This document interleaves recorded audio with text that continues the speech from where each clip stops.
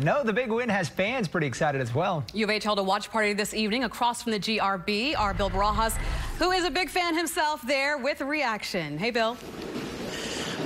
What a game. The Cougars putting fans on edge for most of the night. Some scary moments, but ultimately the Houston Cougars have pulled it out. And what a game by what Randy mentioned. DeJon Jarreau, one of the leaders of this Houston Cougar basketball team. He put it all on the line tonight, and he has now helped the Cougs advance to the Sweet 16.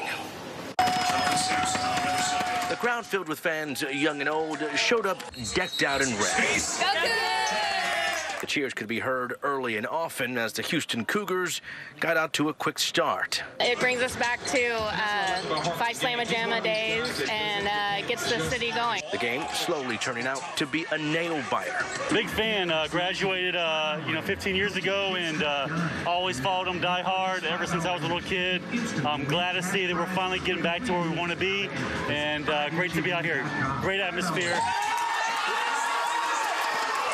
Still, it was clear who these fans were predicting would take it all. That was a great finish. They came from behind and they fought back, fought hard. It was a great game. Many hoping that a win tonight would set up the Cougars for a deep tournament run. I think any team that we're playing right now is going to be tough, if tough to beat, but we'll definitely give them a run for it, for sure.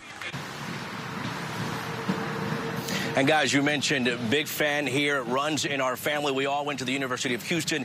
Good to see them doing so well. Now the fans here say they will be back out here on Saturday. The plan is to fill this place with Cougar Red. Live in downtown, Bill Barajas, KPRC 2 News.